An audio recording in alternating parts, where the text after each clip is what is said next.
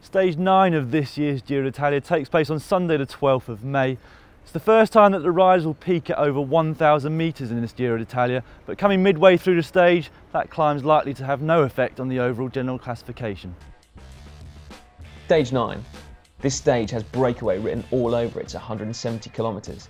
It's more or less a dress rehearsal for the World Championships in Florence later this year, and we should be in for quite a show today.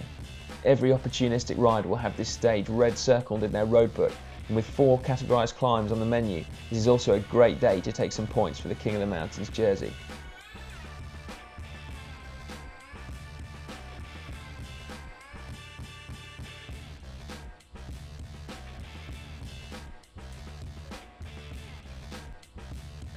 The first 60 kilometres from Sansepolcro will be covered at high speed as the breakaway tries to get established, but it may not be until Passo della Consuma that we see the final break being formed.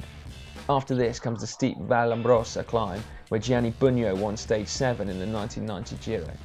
The last 6 kilometres of the climb have an average gradient of almost 8%, with parts of 12% at the beginning. The next climb is Vetta di Croce, and with 22 kilometres to go from the top, this may well be a good time to test fellow escapees at the front. The gradients are high all the way to the top, and with a rest day tomorrow, we may see the GC favourites try to test each other as well.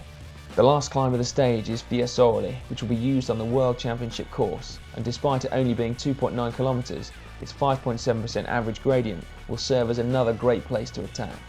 There are only 10 kilometres to go from the top of Fiesole, and even though the final 2k of the stage are uphill at 3%, it's on Fiesole you need to attack if you want to get away. Look out for the local hero Giovanni Visconti, who is a real specialist in these kind of stages. Mark Cavendish won the last time the Giro had a stage finish in Florence, but this time a mass sprint seems highly unlikely. Except for it hosting the World Championship this year, Florence was also hometown of the Italian cycling icon Gino Bartali, who won the Giro d'Italia 3 times and the Tour de France twice. His son Andrea Bartali will be present at the finish of today's stage. There will be plenty of motivated rides on the morning of today's stage as the race heads up into Tuscany and takes in some of the roads that they'll be doing on this year's World Championships road race.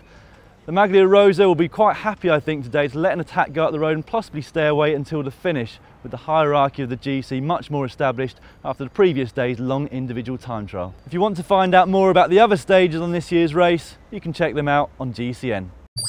Stage 10 comes the day after the first rest day on Tuesday the 14th of May. Loosen the 2 bolts on the non-drive side crank by turning them anti-clockwise